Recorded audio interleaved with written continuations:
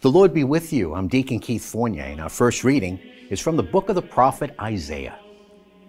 Thus says Yahweh to his anointed one, to Cyrus, whom he says, I have grasped by his right hand, to make the nations bow before him, and to disarm kings, to open gateways before him, so that their gates be closed no more.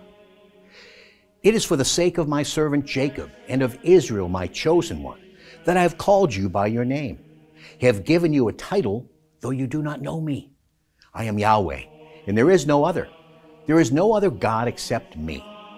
Though you do not know me, I have armed you, so that it may be known from east to west that there is no one except me.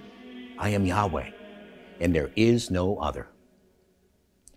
And our response is from Psalm 96.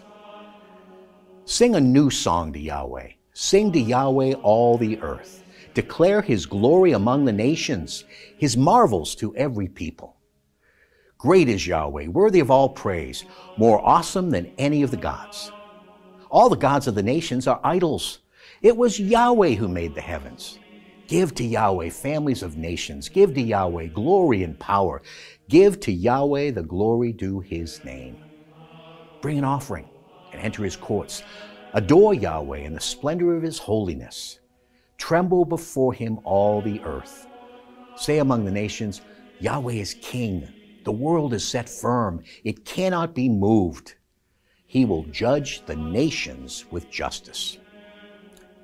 And our second reading is from the first letter of the Apostle Paul to the Thessalonians. Paul, Silvanus, and Timothy, to the church in Thessalonica, which is in God the Father and the Lord Jesus Christ. Grace to you and peace. We always thank God for you all, mentioning you in our prayers continually.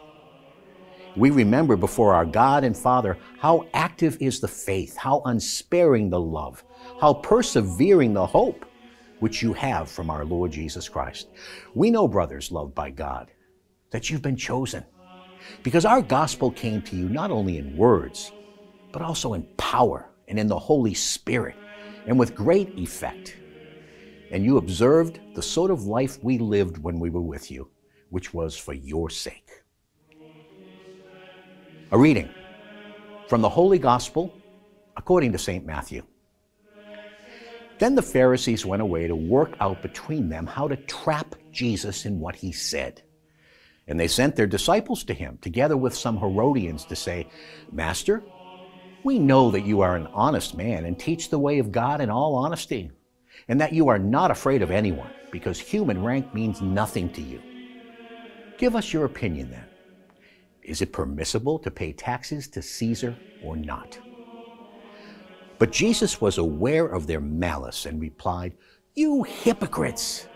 Why are you putting me to the test? Show me the money you pay the tax with. They handed him a denarius, and he said, Whose portrait is this? Whose title? They replied, Caesar's.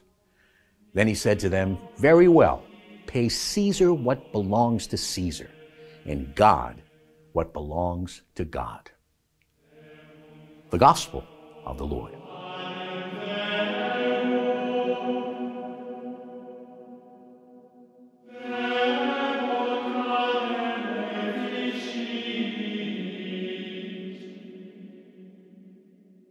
It